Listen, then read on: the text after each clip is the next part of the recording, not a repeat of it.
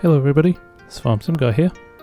Okay, something a little bit different tonight, something I thought I'd try on the channel for the first time, but a few of you asked me how I create my thumbnails, how I edit my videos, so I thought I'd do a video where I gave you some tips and insider information about how I put things together. And the first one is thumbnails. A lot of you have asked about my thumbnails, how I get those, so I thought I'd just show you. I use Photoshop. I have access to Photoshop because I work as a graphic designer in my job, but I'm going to show you how to create awesome thumbnails using Pixlr, which is an online free piece of software that does everything that you would need to create your thumbnails. So without further ado, let's jump in and have a play with it. So this is Pixlr, pixlr.com, pixlr.com. This is the homepage. This is what it looks like. Now they do have two options here. They have Advanced Pixlr E or Playful Pixlr X. For everything you're going to need, Pixlr X is fine. So you click on Pixlr X at the top, or you can select it from down here, and it will take you to this page. And what you want to do from here, the first thing you want to do is just create new. You don't need to log in, you don't need to create an account or anything, you can start using it straight away. So if you click on Create New, it gives you some presets, some standard settings that you can use. Now, Full HD is what I would recommend doing them in. YouTube will take bigger sizes than that, so Ultra HD down here, which is 4K, but they will only take thumbnails up to 2 megabytes in size. So Full HD is a good balance between high quality and not being too big from a file size perspective. So once you've selected Full HD, click Create, and it will give you this layout here. So you can zoom in and out using your scroll wheel on your mouse. The checkerboard is actually the size of your document. Down the right hand side here, you've got zoom controls. So if you don't want to use your scroll wheel, use the zoom controls there. And you've got layers, and I'll come back to layers in a minute. On the left hand side you've got your tools, and we'll go through these in order, and I'll show you how some of these work while we're building our thumbnail. But properties means you can rotate, you can change the size of elements of your thumbnail. Lots of different things in here. So you can resize, canvas size, rotate, add a background color, things like that. The next one is the select tool. Now what I'm going to do, just so you can see this, is I'm going to import an image because I'm going to need to do this later on. So if I click add image at the bottom, I know I'm jumping around a bit, but if I click on add image at the bottom and browse, I've already started a folder in my computer, but let's just take our logo. So we've selected the logo. Now you can create a new image here, but we don't want to do that because we've already created our canvas here, so we're going to add it to the current image. And if you click this, add to the current image, see what it's done here? You've got your base layer, and it's added a second layer here. So it's keeping it on a separate layer to the one you're on. Now that's obviously imported very big, so what I want to do here is zoom out slightly, and you can see it's got these squares on the corners, which means we can size it down. So what we'll do is we'll do that, and we'll move it into the middle. So there we go. There's the logo. Now we can zoom back in again. Now we know it's in the middle of our canvas. The circle at the top here lets you rotate it. Now if you ever do something you don't want to, you wish you hadn't done, the easiest way to do it is either to click the undo button at the bottom here, or Control Z on a keyboard works as well. So there you go, that's an image imported. Okay, the second one, the arrange tool, which is the one we started on, and I said I needed an image for that. Basically that means you can move something around wherever you want on your page. Again, rotate and flip, and you can make it more transparent. The blend mode tools we'll come back to in a little while, but for now, transparency is probably the main one you're going to want to think about there. So you can make that work for you. Next one is crop.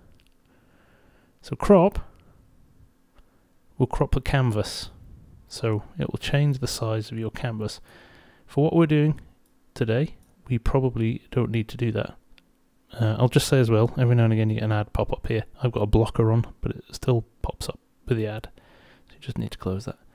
So yeah, crop resizes the actual canvas. That's the main board of your image. So we don't really want to do that.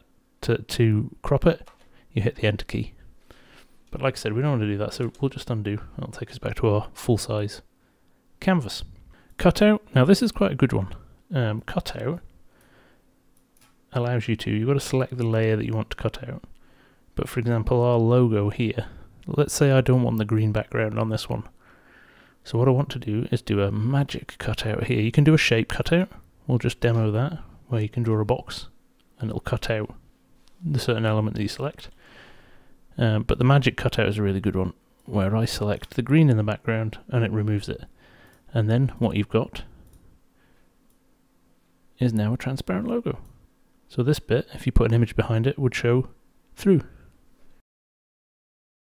The next one is color adjustments. You can see as I move those up and down, you can go things black and white. Saturation, you lift your colors up. Lots of different controls over there. I mean, obviously, personal preference for how you want to play with those. But you can have some fun there. Oh, I'm having a right disco now, look at that. Brightness as well, exposure, contrast. I mean, you can go the full hog here. So many different options there. Filter tools, again, lots of different things you can use here to enhance your image. If you've got a blurry image, you can sharpen it.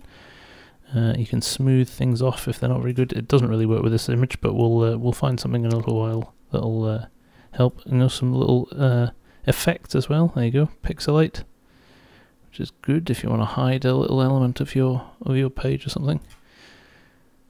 So lots of things again to play with there, and a load of effects too. So again, different effects that you can add to your images. My advice with this would be, don't go over the top. Have a play with them, but to be honest, most of the time it's personal preference. But if you've got a style or something you want to treat your images with, knock yourselves out. Liquify is an interesting tool. I'm not sure what you would use it for, but again, it gives you the option to play with things. See what it's doing there? It's just moving elements around. That's on push. You can do enlarge, where you basically click and it balloons out, which is quite good fun. Shrink. Go back in. This will never be the same again. Swirl right. As you move it around, it swirls it. Swirl left. Does obviously the same in the other direction. And restore puts it all the way back to normal. Look at that. So all your hacked up stuff gets returned to how it should be. Very nice. Retouch gives you a set of tools to play with. Select the layer again. You can lighten or darken your image, and you can paint over it. Probably not something you're going to need for your thumbnails, but the tools are there if you want to use them. Drawing is pretty much that. Gives you the opportunity to draw anywhere on your document if you want to do that. Text is brilliant. Add new text. So what we can do here is add some text in. So you select the side here and you type in my awesome thumbnail, for example, and then you have, I can't tell you how many different fonts there are available to you here. I mean, you are spoiled for choice. So many, and there's some really good ones in here as well. So you can actually create some really nice effects here. Blow the size up. If you've got it over 2 lines, I double clicked in it then by the way to edit it. You can bump the size right up. Line spacing can shrink it together. Letter spacing, space the text apart. You can add a background to the text. You can add an outline to the text, which is quite good fun. Pick a colour. Punch out. Gets rid of the fill in the middle of the text. And a drop shadow as well, which you can't really see because we haven't got an image in the background. Add an element. Has some overlays and pre-made borders here. Some of these are premium, and to be honest, I don't use any of these because you can have everything that you want available to you. But there you go, we've added some dust there. You can change the transparency of that. Just close the ad again. And finally, the one that you're going to use, like we've already talked about because we put my logo in, is browse and adding images in. So select your image, OK it, add to your current document. You can resize it down when you've brought it in, and it'll create layers for you. So you'll see now, there's our original logo that we brought in the layers. There's our text that we added. There's our background. And there's the other logo that we've just imported. Now, we don't want any of that because we're about to start and create our own image. So what you can do is click on the 3 dots here. It gives you the name of that layer, the transparency of it, and you can move these about. So I can move that down or up, but I can also delete it. I'm going to delete all of these because we're actually going to jump in now and create a really nice thumbnail. So first things first, we're going to add an image. So we'll click on here, browse to our image. We've got a nice Case Magnum photo here that we've taken from Farming Simulator. Click open, and we're going to add current. And there you go. Great shot of Case Magnum. We can move that about. We can see that it's the right size for the canvas in the background. You've got these lovely lines that snap the image so you know when it's centered on the page. So we're pleased about that. It's a nice shot to start with. Second, let's import the Farming Simulator logo, just to give it a little bit of professionalism. So we'll click on Browse again, click on the Farming Simulator logo. This is a transparent logo that I got off the web, so we can add current to that, and there it is. It's a bit big at the moment, so we can size that down. There we go. That looks pretty good. And then I think we will add in some text. So we add some new text in. Let's pop it in the top corner there. Let's shrink the size down. Now we can left align it, so all the tools that you would expect in a normal word processor are there. So let's edit that text. Let's just type in Lone Oak Farm. Let's select a font that we like. Let's find a nice chunky one. There you go, Daddy Day. That looks pretty good. And we'll do it in case colors. So we click on here. You can actually use this dropper tool as well and go and match it to something on the image. So there you go, exactly the right case color there. Now I'm thinking that's maybe not standing out against the background. So I'm going to go in and I'm going to put an outline around it, and that is going to be black as well. So let's use the dropper again and match it to a case kind of grey black. There we go, Lone Oak Farm. So we're happy with our text. Just move it away from the edge a bit more. And in fact, you know what I'm going to do? I'm going to edit it slightly. So we'll scroll back up here. Lone Oak, I'm going to put a return in. So it just sits anchored in the corner of the frame there. Now the final thing we want to do is we want to just add in the Farmsim guy logo. It's rather large. Let's zoom that down, shrink that down in size. Yeah, we want to add the Farmsim guy logo in the bottom corner there. And I don't want the green background on it, so I'm going to go to the cutout. I'm going to do the magic cutout.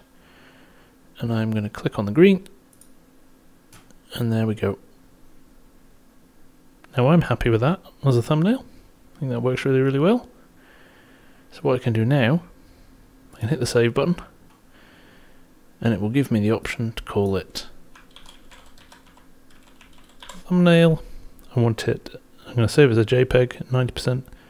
It'll actually give you the file size here, so you know if you go over the 2 megabyte limit. So even 100% JPEG quality, there's 1.8 megabytes, 1920 by 1080, which is the pixel size of it. So you can click on download there, and it will download your image. And just to prove that it worked, I'm going to open it in Photoshop, and there we go. Brilliant thumbnail images for your YouTube channels, done with Pixlr, which is a web-based image editor. Now, I hope this was helpful. Hope you enjoyed this. Like I said, short and sweet, and I'll keep an eye open for a few more of these coming down the line if you enjoyed this. So, for now, from me, the Farmsim guy, happy editing, happy thumbnail designing, and I'll see you all again very soon.